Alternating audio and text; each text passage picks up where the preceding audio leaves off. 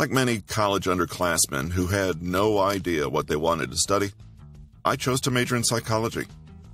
I thought it was a good default choice because the knowledge theoretically had wide application and could transfer to any other field.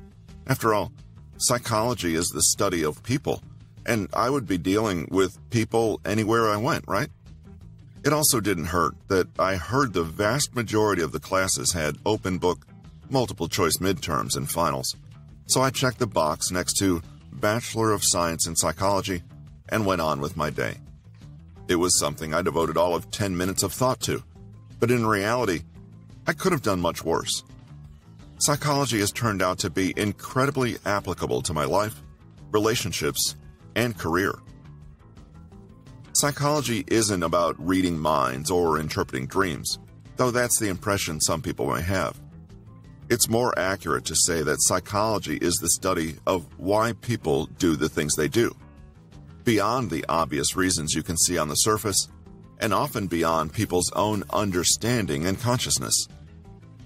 This has obvious applications, such as seeing why some advertisements are more effective than others, why a child will rush to do something they're explicitly told not to do, and the plain effect on behavior that positive and negative associations can have. But the biggest takeaway from my degree was that so many of our decisions are made completely subconsciously and without any awareness on our part. Our conscious thought follows our subconscious will, and it often isn't until far after we act that we figure out what actually happened. We may think we're acting logically and reasonably in a situation. We may even use defense mechanisms to defend and justify our actions, but this is just our subconscious getting its way. For example, one of the more famous experiments in psychology was called the Little Albert experiment, conducted in 1920 by the famous psychologist John Watson. It involved the eponymous baby, Little Albert, who was presented with a white rat and nothing else. He had no reaction, positive or negative. Albert had yet to be conditioned or socialized in any way regarding rats. Next, the researchers paired the rat with a loud, crashing noise, which frightened Albert and made him cry in most instances.